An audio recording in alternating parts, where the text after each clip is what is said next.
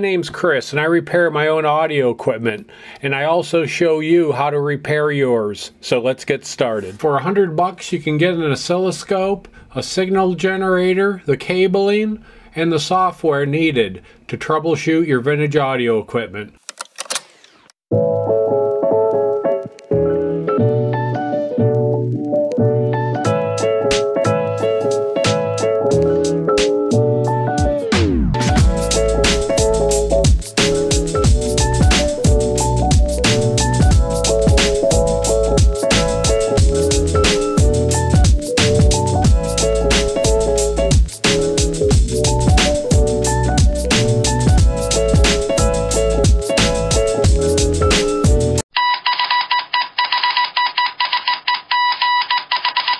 If you haven't already, please subscribe.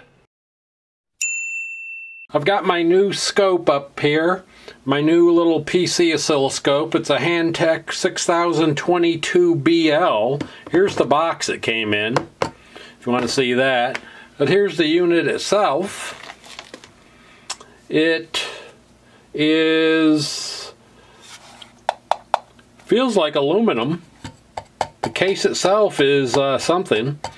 Aluminum. This is rubber, plastic here on the ends, but I think the case itself is aluminum. Here on this end we have two BNC connectors, it looks like, for the scope channels, channel 1, channel 2. On the other end we've got a USB connector, and it also came with the USB cable, which powers it. You hook it to the USB port of your PC that you're using, but it came with two scope probes. I mean, real scope probes. Times 1, times 10. There's a little switch here that you can switch them back and forth. They look fine. Doesn't look like there's nothing wrong with these. We'll see what happens. I've put the USB cable in the back of my Mac, and I'm gonna hook it here into this into the Hantek and see if it'll recognize it. I'm not using the company software. I did a little research online, and they said it was better to use this other open source software.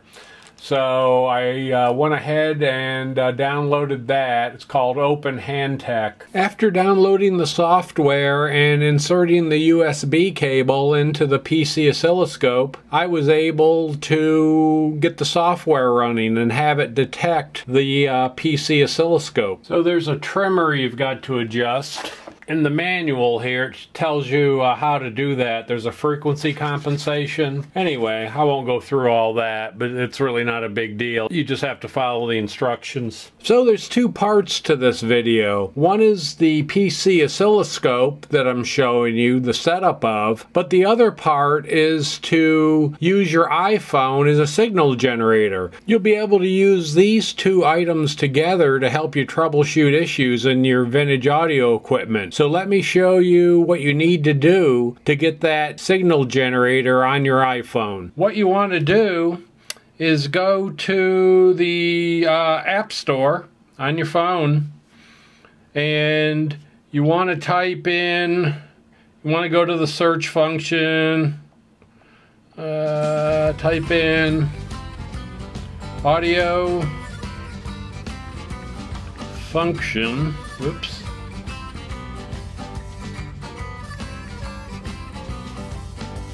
and generator. It's right up here. There's two of them. There's Audio Function Generator, Audio Function Pro. Audio Function Pro I saw was $3.99, so I'm going to just try the free version. You just get it. You go ahead and download it, get it on your phone. And I've done that, and I've downloaded it. It should be here somewhere, and there it is. My little icon here, generator. One more thing that you're going to need is a lightning adapter to RCA cable. On one end it's the lightning connector, which that connector is the same one you use on your iPhone to charge it. Goes right in the middle plug. And then on the other end you have your left and right channel, your RCA connectors. And then this will just plug right into your amplifier. I've got my little Kenwood up here, my KA5002, just to show you.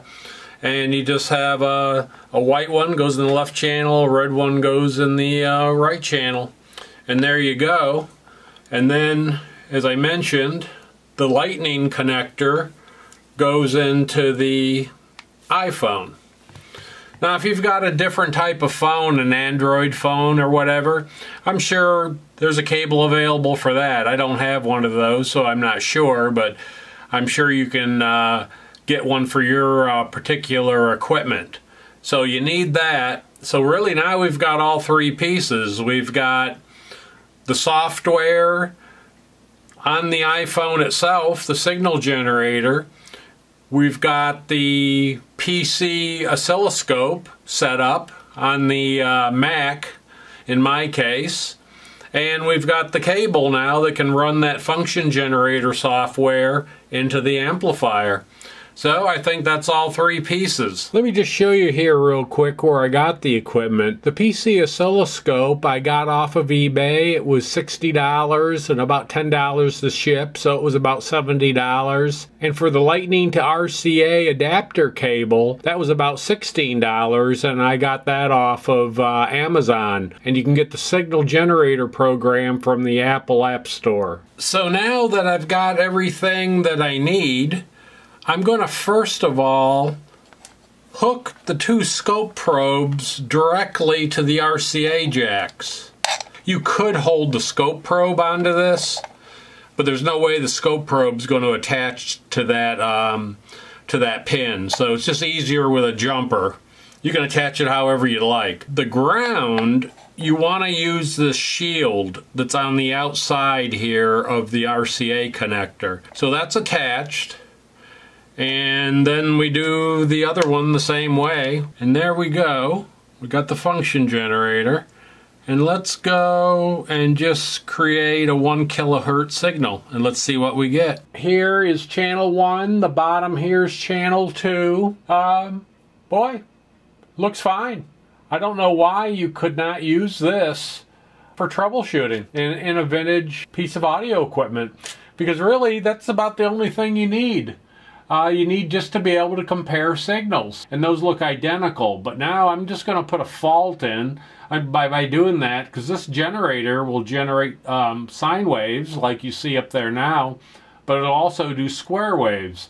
And this may be more typical of what you may run into if you've got a problem. So I'm going to go ahead and hit the square wave on channel 2. You can see now we've got a sine wave and we've got a square wave. And if you had an issue with your piece of audio equipment, you've got distortion or you've got some other type of issue, this is the type of thing you would see. And there's no way to trace this out with a multimeter or your eyes. You really do need an oscilloscope. And this is a cheap, easy alternative to having one. This function generator is, you know, very full-featured. You can do frequency sweeps.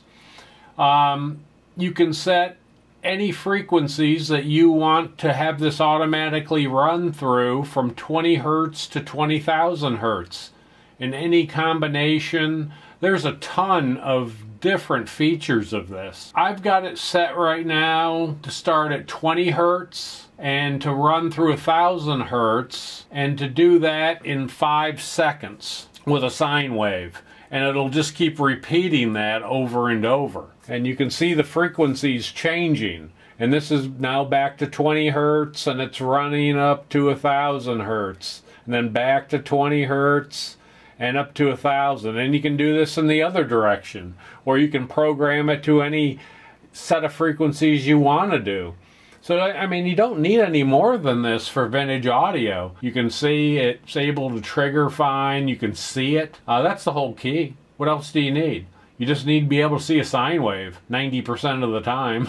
Anyway, that's all you need. Be able to take a look at a signal and say, boy, the left channel's different than the right. So this is a great tool for troubleshooting vintage audio equipment, or going ahead and testing it and going ahead and putting through different frequencies through it. So very impressive for just a few dollars. Really, in today's world, right? One good meal out and a few drinks and a tip, and you've paid for this whole setup. If you've seen some of my other videos where I'm troubleshooting, I have a Tektronix 465B oscilloscope that I use all the time. It's vintage in itself. It's 40 years old. I have a Siglent SDG 1005 signal generator. You guys have seen that when I do bench testing and try to put a signal through the equipment. And also I have a Rigel digital oscilloscope, a DS1052E, and I use each of those, and I've had all those quite a few years. All of them work well, and they've always done everything I needed them to do to repair vintage audio equipment. But really, what I just showed you, this Hantek PC oscilloscope, along with your iPhone signal generator, I don't know why it can't do 90% of the equipment that I already have. So is there any downside to the PC oscilloscope and the iPhone signal generator? There's two major downsides, I think, to the PC oscilloscope. One is you need a PC. As I said at the beginning, I think many of us have an old PC hanging out there. That could be a downside. You don't want to go out and buy a PC for this PC oscilloscope, because in today's world you could get a nice oscilloscope for a lot less than it would cost you to get a PC. The other downside to the Hantek PC oscilloscope is it has a 35 volt maximum input. The BNC inputs are 35 volts maximum. Now that's fine for tracing signals. You're not going to be running your piece of equipment wide open. You're just going to have a few hundred millivolts probably come into your auxiliary port, and you're just going to follow that through the amplifier, preamplifier, receiver, whatever piece of equipment that you're trying to troubleshoot. Unlike the other pieces of equipment that I showed you, both the Tektronix scope and the Rigel, they have 300 volt maximum inputs. So you can take that probe and see if you've got that 60 volts on your power coming out of your power supply, for an example. I don't think you want to do it with this PC oscilloscope. I don't know what'll happen, but probably nothing good.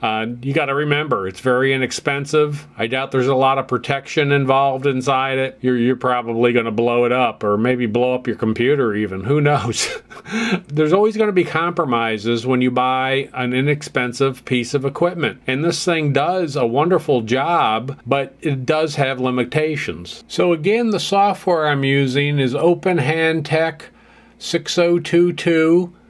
It's a free download, and within this software there's a user manual, which is real helpful. If you get hung up, it takes you right from the beginning of how to set the unit up. If you have issues, it has all of the instructions about how to get it connected to your computer, and then it teaches you how to use it. I didn't really go through that a whole lot. It's like a standard oscilloscope. It's got the standard controls an oscilloscope would have. These are all located over on the right-hand side of the screen near the top. I didn't really go through those too much, but this would be a good opportunity for you guys who've never used an oscilloscope to play around. You can use your mouse and try the different parameters that are available. So I think, as you can see, I'm a fan of this setup. If I were just starting out, this is what I'd start with. I wouldn't go out and get the equipment I have. I'd start with this, see how it goes, see if you find some interest in troubleshooting vintage audio equipment, or any electronics for that matter. If you enjoyed this video, I'd appreciate a thumbs up down below. For you non-subscribers, I'd really appreciate a subscription. And for my present subscribers, as always, thank you so much. You all have a good day.